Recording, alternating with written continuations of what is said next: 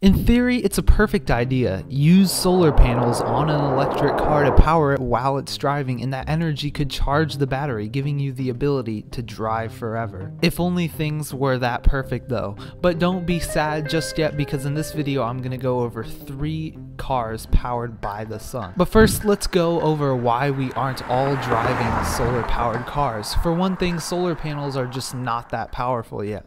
Most solar panels today are only 15 to 20% efficient. That means as much as 85% of all the energy from the sun doesn't even get converted.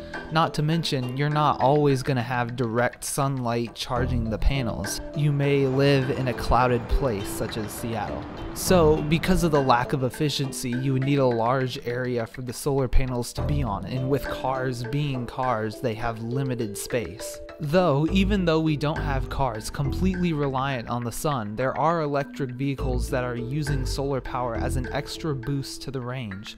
This is the new type of car being developed. The main drawback of electric cars is the distance you can go in a certain charge. For example, the Tesla Model S can go 395 miles in a single charge, but it takes 10 hours to charge. Whereas you could buy a gas car that only takes 5 minutes to fill up. Solar power, however, can be used to give electric vehicles more of an appeal.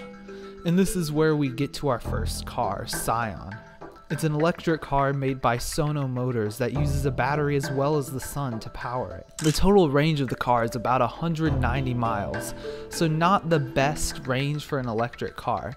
And with just using the sun, the range is only 10 miles a day. Good thing that it has a rechargeable battery to add the rest of the distance back. This car is good, but it may not be able to go as far as you may like it to. This brings us to our next car. This is the Lightyear 1. It's a partially solar powered vehicle, and they claim to have a range of 450 miles, which is really good for an electric car. And the way they're developing the car is to maximize the range by using as little weight as possible. It also maximizes space on the car, having 53 square feet of solar panels. They haven't released the car yet, but they are taking pre-orders for it. And this brings us to the most promising and final car on the list. They claim you can go 1,000 miles on a single charge and 40 miles a day on solar power. This is Aptera. It looks cool, 0 to 60 in 3.5 seconds, and you can reserve a car for $100 down. Best of all, the cars they're developing are cheaper than most electric cars. You can buy a car with a 1,000-mile range for as low as $44,000.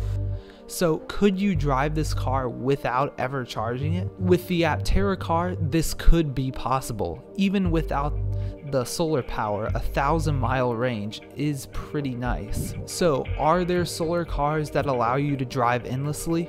There are none right now, but there are companies developing cars with more efficient batteries and with solar panels, so you can drive without having to charge it every day. Did you like this video? If so, you may like the video on the screen right now. You might as well click it.